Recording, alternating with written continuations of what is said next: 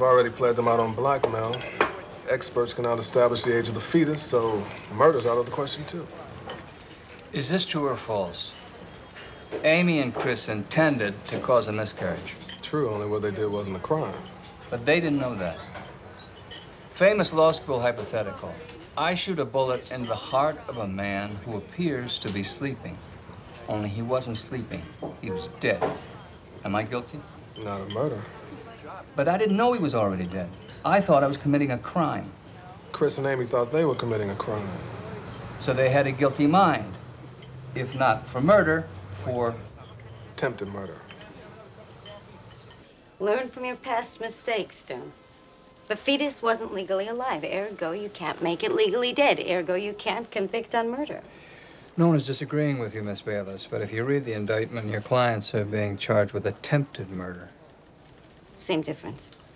I don't think so. A man buys a pound of sugar thinking it's heroin. We all know it's no crime to buy a pound of sugar, but Miss Bayless, in every jurisdiction in the country, the man is convicted of attempted possession of illegal narcotics. Yes, Mr. Stone, but if your man knew for a fact it was sugar, he's as free as a bird.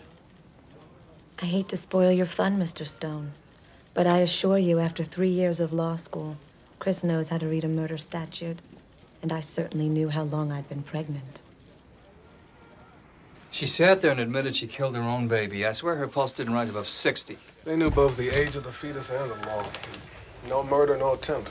They have proof? She did have an OB confirm the home pregnancy test, plus our young hero Chris's statement that he knew the statute. Are you trying to tell me that a woman that smart would willingly sacrifice her body?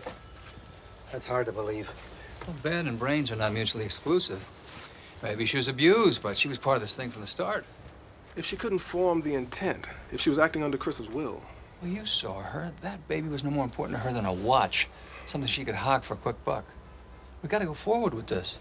You fire an unloaded gun at me, it's attempt. You know that the gun is not loaded, it's nothing. But to be acquitted, I have to prove to a jury that I knew the gun wasn't loaded. Chris and Amy will have to prove that they knew they weren't committing a crime, and they'll have to take the stand. Credibility is a question for the jury. Exactly. I open up the slightest hole in their story, I give the jury the opportunity, they'll do the right thing. You want a jury to ignore the evidence? No, Chris and Amy want the jury to look at the law. I'll get the jury to look at Chris and Amy. Law is supposed to be a shield, not a sword. They're despicable, yes. But by letter of the law, they're not guilty. The legislature could never have conceived of anything like this, but wrong should not win by technicalities. You know that yourself. Get these bastards off the street.